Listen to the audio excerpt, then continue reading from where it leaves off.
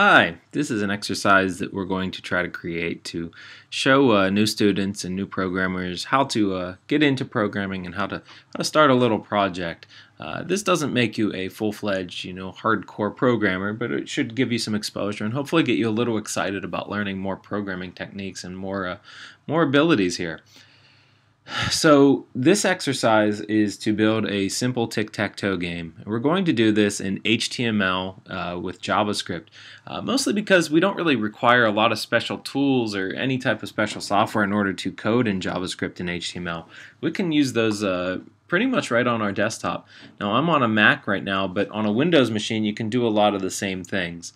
The only thing you'll really need is a text editor, and you can download a text editor. I like Text Wrangler. If you go to barebones.com, you can download a version of Text Wrangler. It's a really useful text editor for the Mac. But Notepad++ on Windows is a pretty good text editor as well.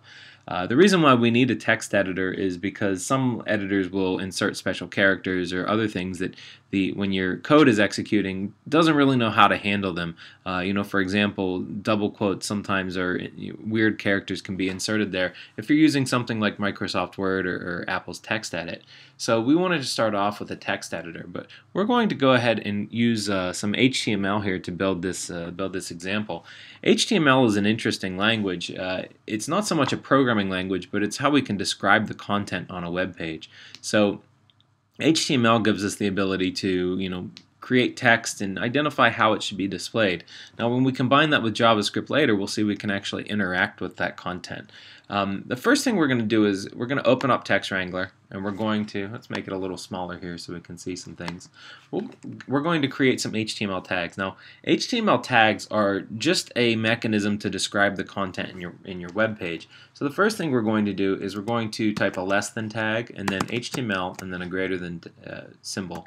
And down at the bottom we're going to close that by typing the less than symbol, a / HTML, and then the greater than symbol. I'm going to go ahead and save this. I'm going to save this as game.html. I'm going to wipe out that txt because we want to work with a HTML page. And I'm going to hit save. Now I should have this page now on my desktop. I saved that to my desktop so I could find it easily. And if I double click on that, I get a little page here, and it's not altogether very exciting. There's not anything here yet, but we're going to add some content to it. First thing we're going to do is add a body tag, and we'll close that as well. And now if we refresh this page again, just hit the refresh button. Still, it's not altogether very interesting because really all we've done is the basics behind a HTML page here. But if we type in a message and we refresh the page, now we get a little message. So we can see we can start to interact here. But if we're going to build a tic-tac-toe game, if you've ever looked at a tic-tac-toe board, it kind of looks like a little table, right? A little table with three rows and 3 columns. So we're going to use some table tags in order to create our HTML page. The first thing we're going to do is type in a tag called table. It's pretty appropriately named.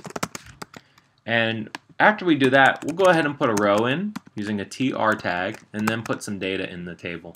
Let's put an X here, and then we'll put a O here, and then we'll put, maybe an X here, or another O. Let's do another O. And then we'll close our table row. And if we hit refresh, you see we have XOO. So, a little bit of content. You can see how we're moving along here. Now, we can copy and paste to save ourselves some time. So let's go ahead and we will copy these everything from the table row, and we'll paste that and paste that and paste that. Copy and paste is pretty simple. On your Mac, it is just Command C and to copy and Command V to paste. On a Windows machine, you'd hit Control C and then Control V. Now I'm going to go ahead and we'll just make this look nice. Let's change some of these X's and O's around. We don't want O to win, or X to win, so we'll put an O down here. This is going to be our first cell, our second cell, our third cell, and then our 4th, 5th, and 6th in the second row, and then our 7th, 8th, and 9th in the third row. So we want to make sure that we don't have any way for X's to win here. Let's go ahead and set X's or O's to win. Let's set this one to X.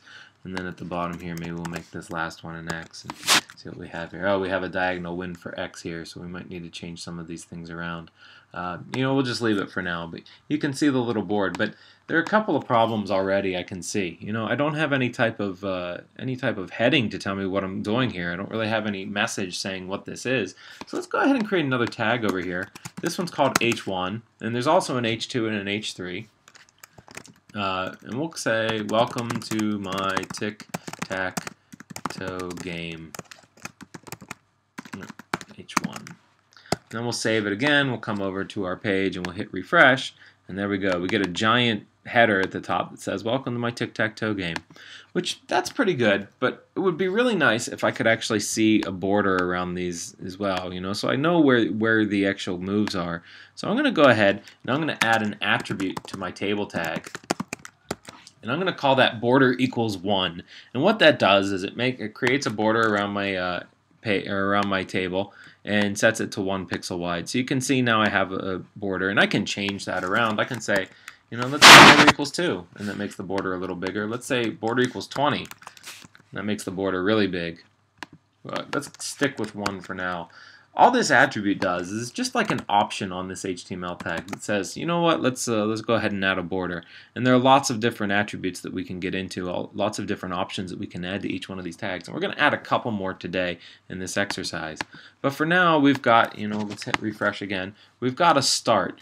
In the next section, we're going to look at how we can add some style to this so that we can then, start to make this thing look like an actual tic-tac-toe board. If you've got this far, you've made pretty good progress. I'm going to go ahead and stop this lesson, but congratulations, you've got an HTML page and you're on your way.